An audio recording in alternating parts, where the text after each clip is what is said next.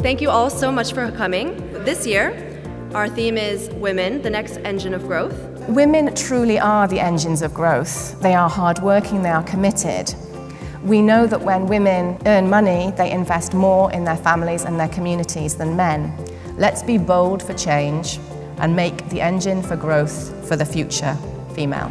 I came to the Women in Business conference to be re-inspired about women in the workplace, women in business. For me, it's very interesting that the conversation has shifted slightly to more men being involved in the conversation. I think we've gone as far as we can go now, just with the female movement. Opening up the debate to men is absolutely critical.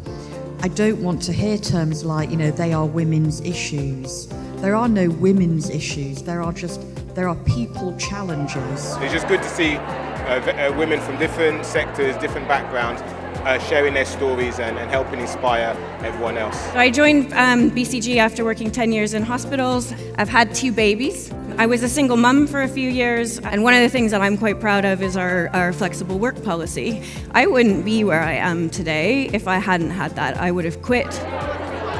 I had a session this morning about body language, and I think that's extremely important. I'm still at the start of my career, so I think actually projecting a certain image is imperative. Give me a little push on my shoulder there, just a little push. Ooh, yeah, I'm over. Push over, which is where the phrase comes from. What you're aiming for here is your feet to be a shoulder width apart. If you can expand, you will feel more calm and in control. And the same applies for the audience as well. There's always a lot of negative news around women in business, the fact that there's gender imbalances, that pay isn't equal. But what I see from today is that there is so much opportunity and there's so much help. To one day maybe be one of those women up there on the stage would be, for me, the dream.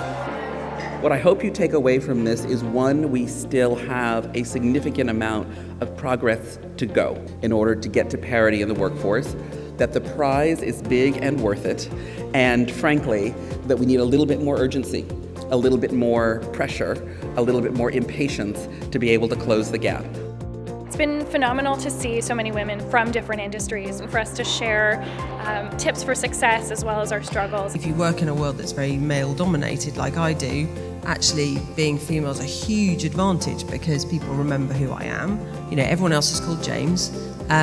What advice would you give my 4-year-old daughter? I think I'd give them the same advice that I frequently give myself, which is to do things that scare you. Take credit for the work that you do, tell people what your ambitions are, and speak up.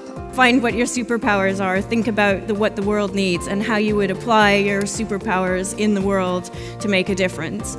I don't think there's ever been a better time to be a woman in business. And I hope that you leave today feeling convinced that you have an open door before you. Just barge through that door. Never ask for permission. Ask for forgiveness if you have to, but not permission. Thank you.